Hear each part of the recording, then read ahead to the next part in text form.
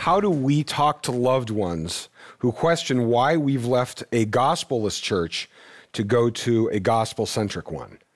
Hi, my name is Ted Rosenblatt. This is Talks with Dad Rod, and I'm here with Dr. Rod Rosenblatt.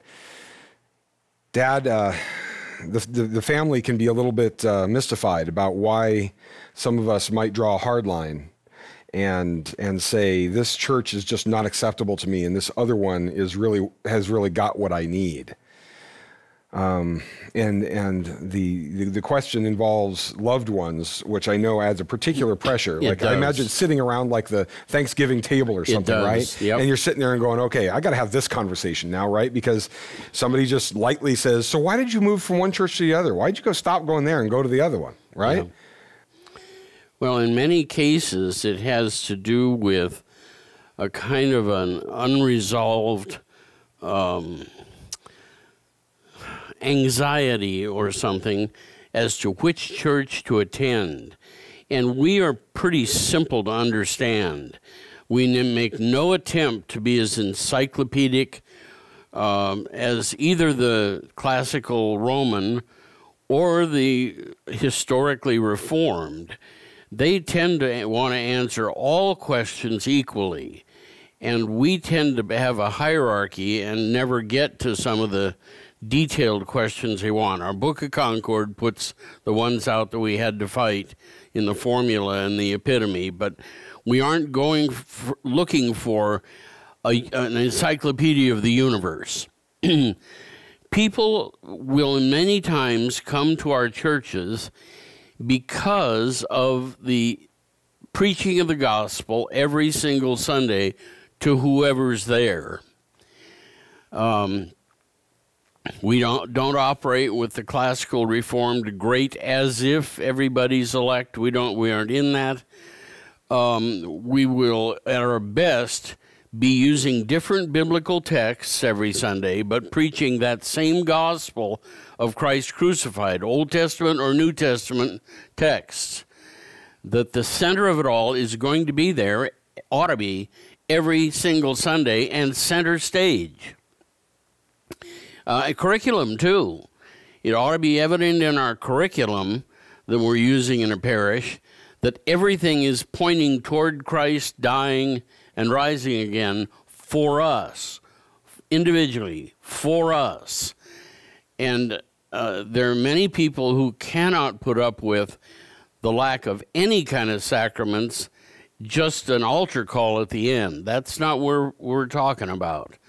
We're talking about actually preaching to sinners, even though they already are believers, preaching to sinners what Christ did for us. I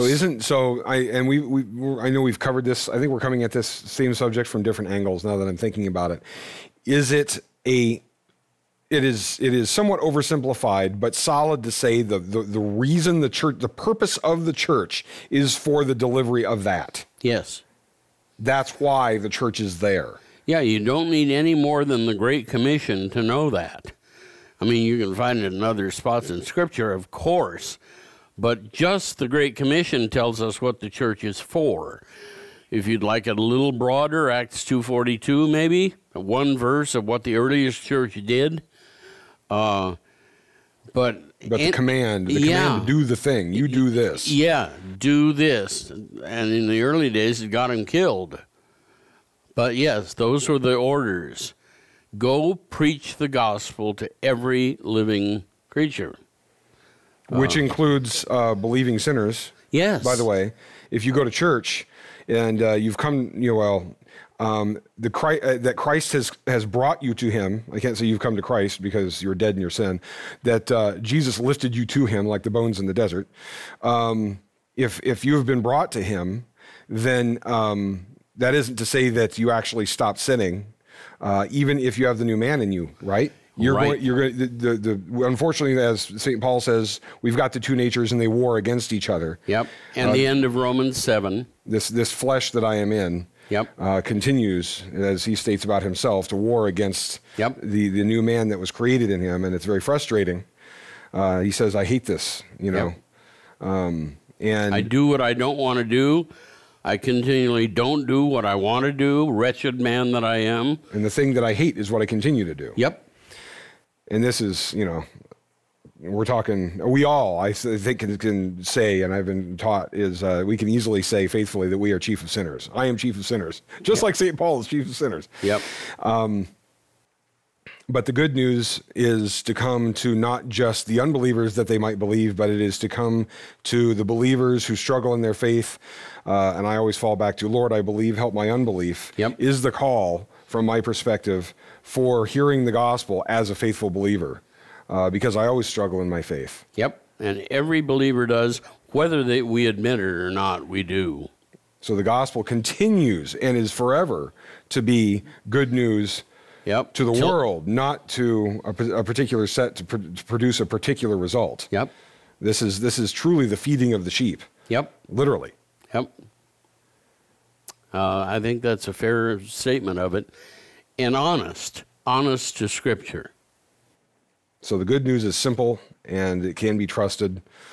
The death and resurrection is an actual historic occurrence, and you can trust this. This is trustworthy. Yeah, if you're doubting the whole thing, you need to read some good Christian apologetics. And if you like hearing it, again, I recommend Dr. Montgomery's audio series, Sensible Christianity, and we've got it for sale. That is a fabulous beginning for laity. Fabulous beginning to the whole question of, is it true?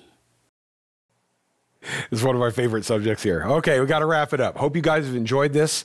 Hope that you've gotten something from this and that this has been edifying for you. Please come by and visit us and get more at 1517.org. And you can also visit for some of these things, the 1517.org store, the shop that we have there, including downloadable materials.